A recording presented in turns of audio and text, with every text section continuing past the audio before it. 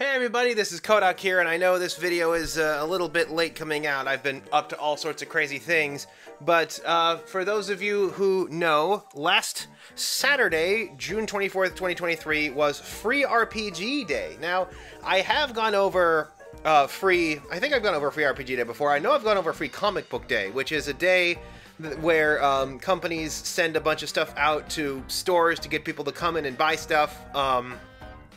Free RPG Day is the tabletop role-playing game version of that, and this time I got a lot of good stuff. Now, usually stores limit how much they want you to take, and you're supposed to buy something, and, you know, I, of course, did that. I bought what I could when I went to the stores, but I went to several stores, so I kind of stretched out what I got between all of those stores. I did leave behind, like, there's some premium goods sent to these stores, like free miniatures and like dice bags and stuff. The only thing I regret missing out on was the collapsible dice tray, because I don't have one of those. I mean, I have a folding dice tower, but it's not quite the same as something you can just slip next to a book. But anyway, here is what I was able to grab from all of my stops, and we actually got some really interesting stuff to look at here, and I figured I would give my critique on each one. Although, first of all, this one kind of stands out, doesn't it? Because Saturday, June 24th was also the day that Warhammer had its 10th edition release. It was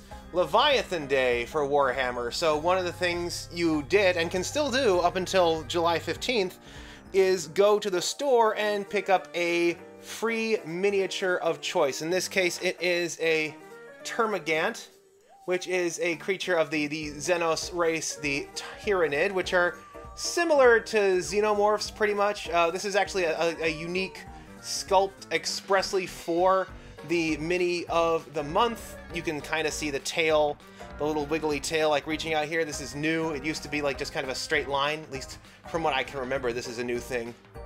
Yeah, I didn't actually wind up buying the Leviathan box. I mulled it over for a bit, and I realized that there was only like one or two things I wanted out of the box, and somebody at the store was willing to sell me one of those things for like 10 bucks. It's the Space Marine Terminator Librarian. I have a band of Terminators, and now I have a cool model that I can have to lead my Terminators into battle, although that's kind of hilarious. I have a Terminator and a Termagant, got them on the same day, and I was able to get two of these guys because there's at least two Warhammers near me. I'm going to try to see just how many I can find near me just to take full advantage of this little system here. Anyway, moving on, let's take a look at some of the other stuff we got. I got this Onslaught pack, and this was like little packets of cards. I think a lot of people took them without thinking.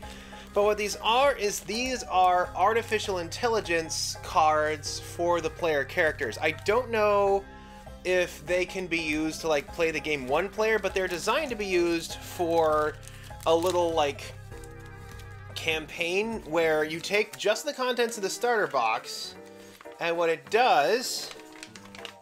Oh, it's actually two. Oh yeah, it's this one. Oh, is this a different one? Oh no, this is the same one. Okay, so the idea is that you actually play as the monsters against the player characters. So it's a 4-player game. So all of you, each player basically picks a monster that they play as, and they all play as each other, and these control the artificial intelligence of the actual player characters. I don't know if these can be used to like set you up with a 1-player game, but remember my video about Onslaught? This is the kind of creativity that I like to see. It's the kind of thing that I want to see. It's that WizKids organized play stuff that I'm talking about. These kinds of creative adventures are what always define their organized play to me, and they're finally coming out with the sorts of things I expect. I hope we see more of these. I scanned this and the cards in, so if you want to run this campaign yourself, you can do it if you missed the freebie here. I mean, these were free. I don't think I'm crossing any lines by making it free for everybody, because this was already given away for free, but that was an interesting thing. As for this thing is actually really cool. It's called Adventure Party, and what this is it is a brilliant game that is basically an exercise in active roleplay and in improvisational roleplay, stuff like that. The idea is it's sort of a reverse thing that's designed to like help bolster creativity. Rather than the Dungeon Master getting a Dungeon Master screen, instead, each player actually gets sort of their own Dungeon Master screen. That's what these are. These are actually like fold-out screens that, you know, have the druid, and then they tell you, like, let's just go ahead and pull one out of here. So see, it's like a little Dungeon Master screen. And what happens is you pull this out, and it gives you like a list of cool stuff that the character can do, and we have here the rules of the game. What happens is there's these big cards in here, and they contain a list of difficult challenges that face the player. So the Dungeon Masters, or the GM, that's right, they're called the GM for a very specific reason. What the GM does is they read the challenge on the card, and the players roll 20-sided dice behind their little player screens and keep it a secret. Then what they have to do is, based on their roll, which does have some rough thresholds, basically it's like rating it from 1 to 20. A 1 is like an abject failure, and a 20 is a stunning success, where you have like the 9 is barely failure, 10 is barely winning. So there is a clear threshold here for what is a failure and what is a success. And what you're supposed to do is describe what happens with what your character does to try to defeat the bad guy using the skills listed on their character and the magic item cards that they draw at the start of the game. So they have to combine these things together and say, oh, my character is going to use their power with animals and their amulet of blasting. They're going to have a squirrel get really close and have it explode right in the dragon's face or something like that. And the GM, or Guess Master, has to figure out what they rolled. And the closer their guess to what the players roll, the more points that player gets, to a maximum of 5. So basically, if they get really, so the players are incentivized to be good in their descriptions, to give like a good, like decent amount to explain what it does. I mean, it does kind of slant the 1s and the 20s a bit, because it's very easy to describe something awesome, like, you know, suddenly like pulling a guitar out of nowhere and, you know, power sliding across the ground on your knees as electricity flies out of your butt or something like that. You know, that's like a natural 20 or something like that. But this, I think, is a great way to sort of introduce people to the concept of the improvisational and descriptive aspects of role-playing games. My brother-in-law has like a drunk version of this that he does with people, where he just has them roll a dice and explains what happens when they do it. This is like that in solid form. I think this is a really, has a lot of potential. This is a demo version of it, but there's going to be a full version of it coming out at some point. It is, who is it by? I'm actually not sure who this is by, but I imagine you could look up Adventure Party. This is supposed to be like a special demo. You'd think they'd have an indication of who made it on here. Oh, here we go. Kurt Covert, smirkanddagger.com. So I guess there's the place to look up for that. Like I said, this looks tons of fun for like a quick little party session if you want to introduce people to how a role-playing game like Dungeons and Dragons or Pathfinder actually carries out. Up next, we have Critical Foundation, and I don't know if you've seen it, but I made a video about something called SCGs, or subscription card games. The idea is that you can sign up for like a mail-in subscription for cards, but it would have to be a game like the Lord of the Rings card game, or Arkham Horror, or like, you know, like a card game version of like Hunt-A-Killer and all of those, you know, sorts of subscription mystery boxes, but like with cards, so it can be like randomized, the encounters can change every time.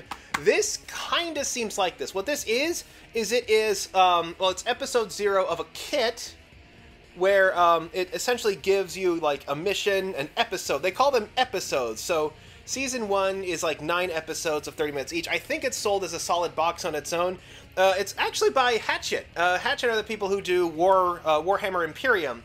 I actually did a video about that too. So they already do like subscription things. So I imagine if they do like season 2 as like an episodic series, I know Hachette Partworks does a number of these kinds of subscriptions. I would totally love to see this. I think this is done individually. It's like a spy thriller sort of thing, like a James Bond or a Deus Ex kind of like spy thriller, where each player gets a spy to play as, and the Dungeon Master reads them the challenges, and they play through the episodes, which I assume are contained in these little DVD-sized boxes. But yeah, this is exactly the kind of thing I'm talking about when I'm saying like a subscription adventure game, where players, like, they get more episodes as time goes on, and they get more stuff to do, and this just strikes me as like a really awesome idea.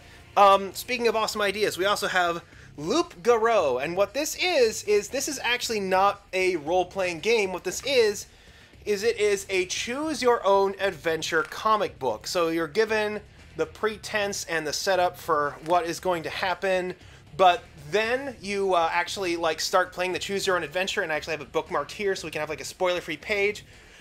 This is like the demo, like the first chapter, but it's really well presented because it's like a frantic chase scene, and what you're doing is you're flipping to the sections on here and you're frantically looking for the page numbers on here. Like, see, there's a page number right there that says 173, or like hidden in the snow here we have like 91, so you have to go there and you like flip to the page, like 173 brings it back here, so we see like some signs here, which takes me like to 37, so we keep flipping and going.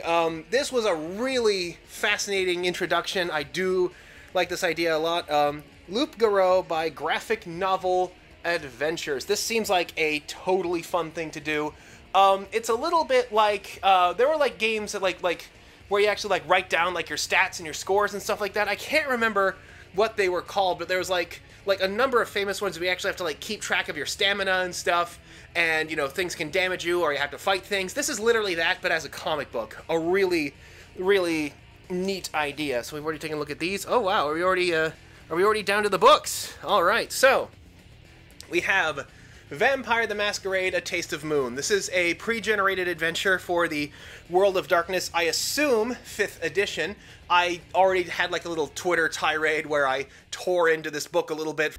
Hey, Free RPG Day companies, I mean, I appreciate that you're making these, but for the love of Pete, this has happened multiple times in a row. I beg of you to stop making the exact same mistake you always do, because what happens is you look at here, but when we get to the characters, you see we have Malika Red, but here's her biography, but here's her character, and on the back of Malika Red's character sheet is the biography of a different character. Why couldn't it have been that these characters had their biographies on the back sheet so I could just tear these out of the book and hand them to my players? But it is a Vampire the Masquerade one-shot.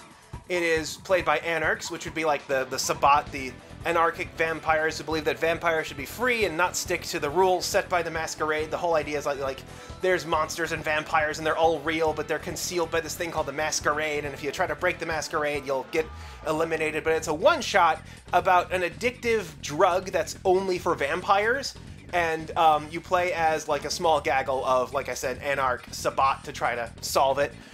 Speaking of that Twitter tirade, Heist at the Museum is one that I actually gave some praise to because they formatted things correctly. We have a mat here. They actually did one of these last year as well, but they actually had like an extra paper wraparound because it had like a larger mat. I'm glad they figured out a way to kind of streamline and simplify it so they can just send out the printing here, and like I said, you can just tear out, and like it's got like physical props to hand to the players. It's got like miniatures to cut up, and I like this, like I like how they have like the physical props, like you can just hand these to the players and they're supposed to do things. Like the center of the book is all supposed to be torn out and handed out. This is how you build a one-shot right here, is you make it so that everything can just be run smoothly. You just grab the book and go for it, because with a lot of these others, you have to like find multiple copies of the book so that everybody has a copy so they can keep track of their character. I guess maybe they don't want people to destroy these books, but come on, that's kind of the fun of a one-shot, is, you know, it's a one and done. Once you play it, you know, why would you play it again? So this is Operation Seaside Park for Starfinder, which is basically, it's the Warhammer 40k to Pathfinder's Age of Sigmar. It's a futuristic Dungeons & Dragons style game that's set in Warhammer 40k, and speaking of like Warhammer 40,000, this is basically a Tyranid hive fleet crash lands at an amusement park. Or at least they call them the Swarm here, but they're basically the Tyranids. And you have to like find the nest and blow it up before anything bad can happen.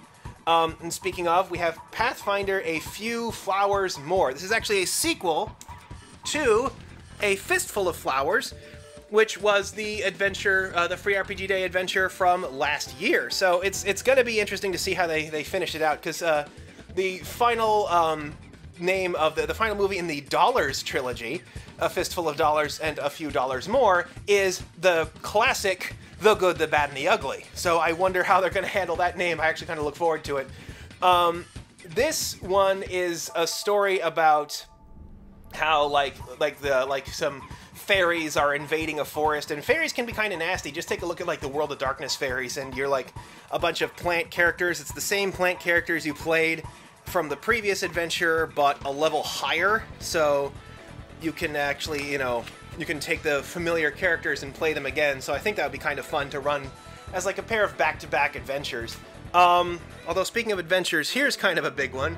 Avatar Legends, the role-playing game, and I don't know if I'm really a fan of the system. I mean, I think they're trying to make it simple by only using 2d6, and yeah, if you were there and wondering what these dice were, these are Moon Spirit dice for the Avatar game. Let's see if I can get the camera to recognize it. Yeah, see, it's the Moon Spirits from Avatar: The Last Airbender. So this is, I think they were trying to make it seem simple by having it so that every check requires you to only roll 2d6 die, but I don't know. The storyline system seems a bit free-form for what I'm going for, and while they're trying to make it simple, it is very complex. Like, there is a whole spectrum of like emotional damage and emotional fighting that this game has. It's a game about crying.